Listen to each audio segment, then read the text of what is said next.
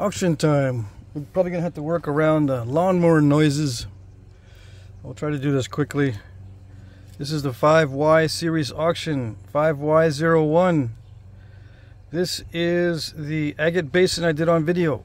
Knife River Flint, Knife River Chert, whatever you want to call it, or just plain old Knife River.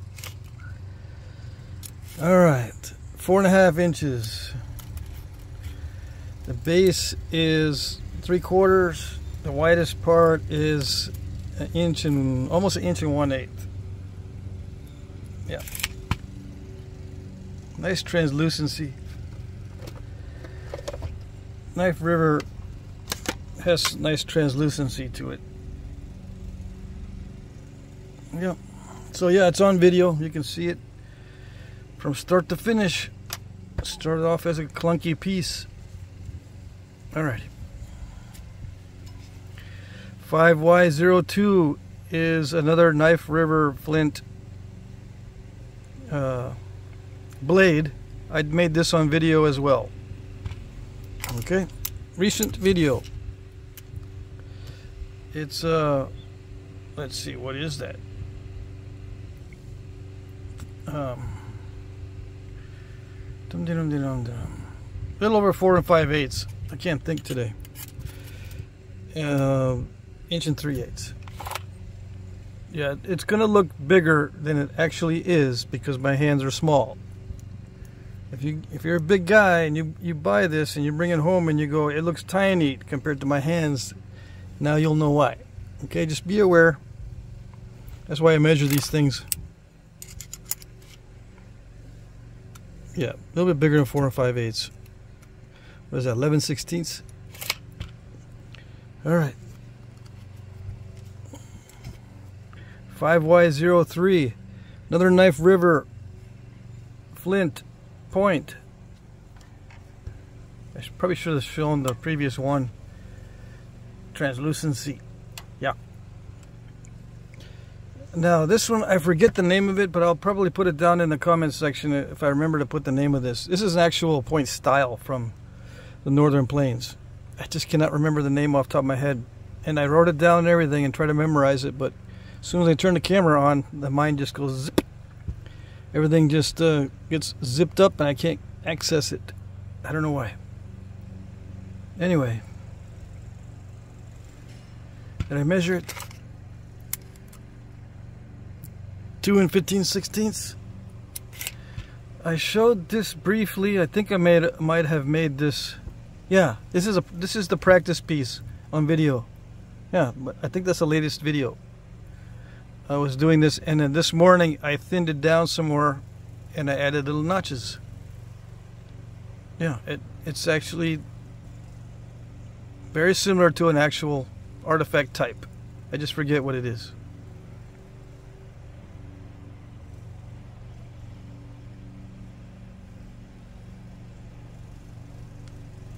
Yeah, okay. 5Y04. This one I made on video, and I broke the tip off of it during the video. This is going to be smaller than it looks on video. Okay, it's a small little point. Inch and 9/16. Little. A little over inch and 1/4. No. What is that? Yeah. Inch and 5/16 wide. It's a Georgia Chert heat treat. It's a Jasper, not Georgia Chert. Georgia Jasper heat treat, and it's got some translucency to it, and transparency also. It's got everything. Yeah. Cool stuff. All right. 5Y05. This one is made from hornstone I got from Brad Moore. Yeah. So what happened was I had a flake of this stuff and I was trying to make a biface out of it, and I think I broke off one corner, so I said, well, the only way I can do a point from it now is to make a stemmed point. So that's what I did. So it's kind of an artsy type point. I don't know if it resembles anything that was actually made from hornstone. Let's see, 2.5 inches long. But if there's a point style that looks like this that was made from hornstone, that's what you can call it. But I'm just going to call it a hornstone stemmed point. I tried to thin it down as thin as I could without risking it too much.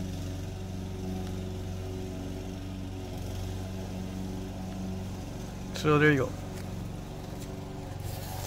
And last but not least, 5Y06 box of broken bifaces. There's nothing wrong with some of these. Yeah, these are not broken.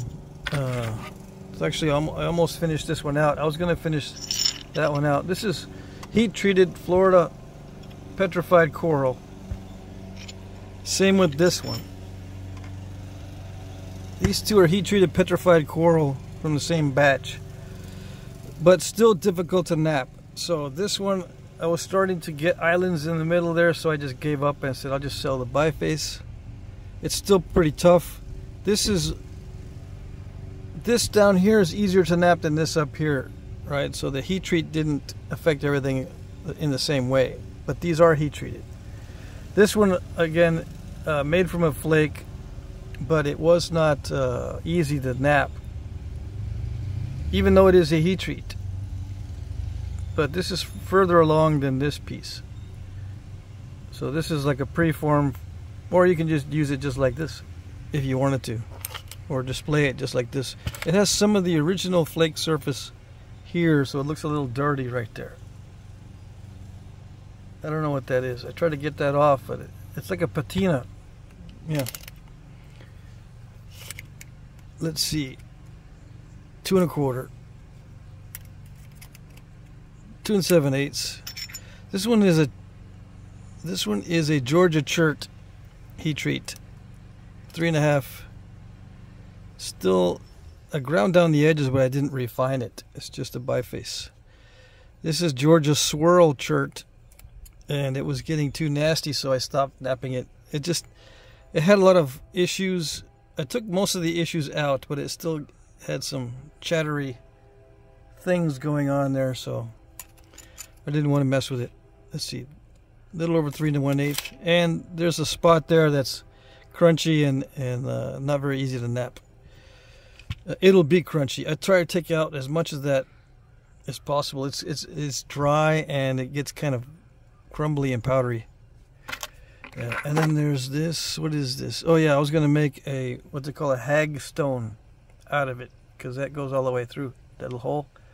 But as luck would have it, as I was working the base, it snapped, and I didn't realize how bad it was as far as the weakness. I was trying to make an arrowhead with a hole in the middle, and you can see through there if you glue it back together. Yeah, see, you can see light through there. Anyways, I broke this Knife River flint on video. Yeah. Oh well. I broke this one off camera.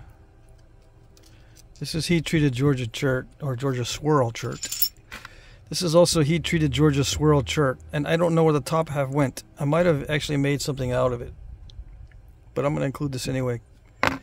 Alright, so there you go.